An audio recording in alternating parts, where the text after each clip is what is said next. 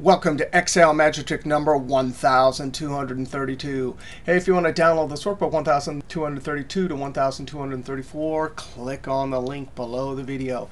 Hey, back in Excel Magic Trick 1231, we had 36 lookup tables that we had to look up to get a discount rate.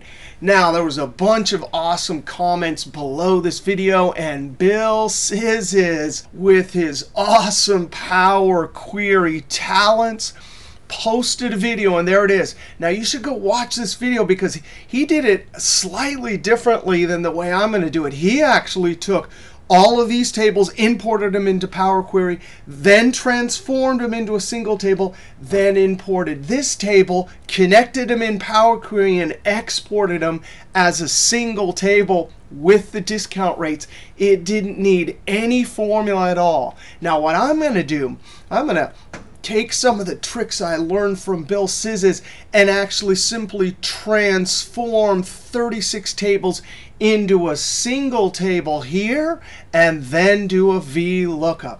All right, so the first thing is when we import a table into Power Query, we're going to need to either convert it to a table, which would be insert table, or you can convert it to a filtered list, and Power Query will interpret it correctly. Now, we want to do all 36 tables in one swoop. So watch this. I highlighted at the top.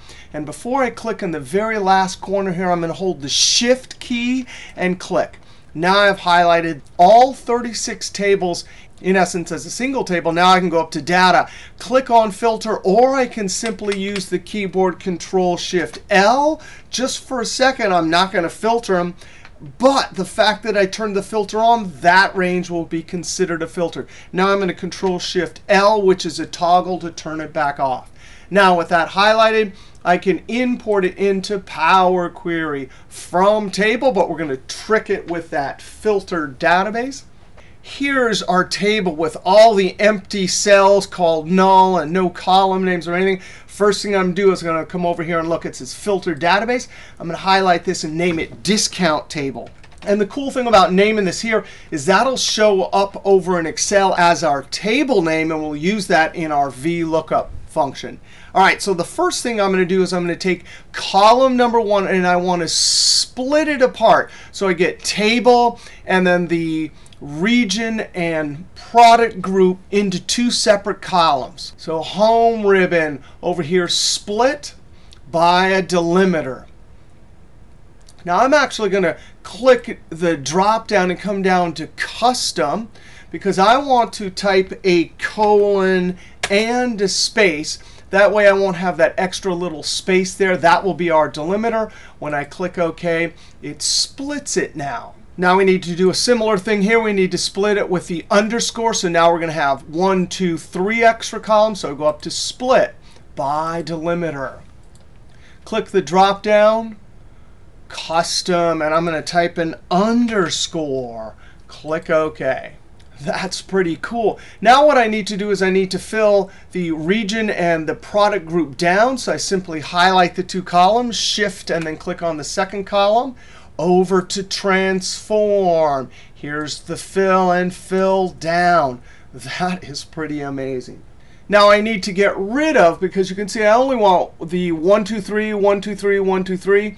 I need to get rid of some of these records here. So I'm going to come over to the, in essence, discount column, and notice that there's a null here. That'll get rid of the tables, right?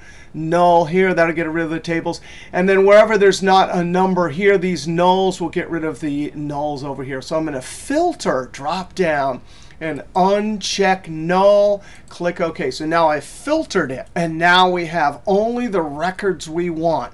Now the next step is I need to merge 1, 2, 3 columns into a single column with a unique identifier so we can look up and find our discount. Now over in the Excel table, it was region, product group, and then product. So before I click this merge button over here to merge the columns into a single one, I want to make sure and select region first, then product group, then product. That way when I click that button, it'll know to merge it in that order. click on region. I'm holding Control. The second column I'm going to click on is product group. And the third column is product. By ordering my clicks of the column, when I click the Merge Columns button, I do not want a separator because I want to make the formula over in Excel easier. So I'm just going to merge them. When I click OK, look at that. It got region, product group, and product. Now we have our unique identifier to look up our discount. Let's rename the column. So I'm going to call this one something like, how about lookup? Enter. Double click discount and enter.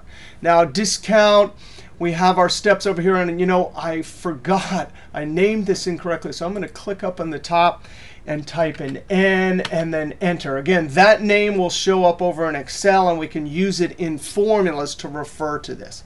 All right, now I want to go to Home. And our goal is to close and load to, dump it as a table. And we want it either as a new worksheet. And a new worksheet might be a good option, right? Because we're going to have that table name we can use in our VLOOKUP. But I'm going to go ahead and dump it onto this sheet just so we can see. Click the collapse button. I'm going to put it into something like I9 and click OK. Click Load. 120 rows loaded. Let's close that and look at that. That is beautiful. Now I can simply, from this unique identifier and discount table, use VLOOKUP. Now my lookup value needs to be joined 1, 2, 3. So I'm going to arrow over, Shift 7 to get the join symbol ampersand. So we have the region and then the product. Ampersand again, and we have our product. In essence, by joining those three, when the formula evaluates it, and I will simulate that by hitting F9, we will have a single item that we can match in our first column of our table. Now I'm going to Control Z to undo that. Comma, the table, I'm going to type DIS, and it looks like down arrow. There's our table. Tab, and you could see it's got the table. The second column has the discount, so comma 2, comma, and then I'm using exact match 0 because I didn't sort it. And by the way, I could have sorted it during that Power Query transformation, and then I wouldn't have to use the 0. I could just leave that empty. Nevertheless, Control Enter, double click and send it down.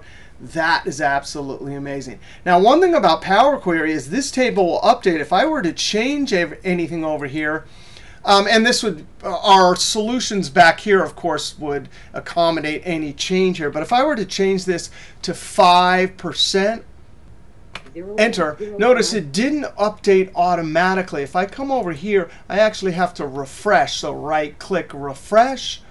And sure enough, it says 5% at the top. A West Freestyle Quad. There it is updating. Wow, that's pretty amazing to take 36 separate tables, run it through Power Query, dump it as a table, and then have our VLOOKUP simply look at that table. Man, I love hanging out on our awesome online Excel team. Thanks to Bill Szysz. We'll see you next trick.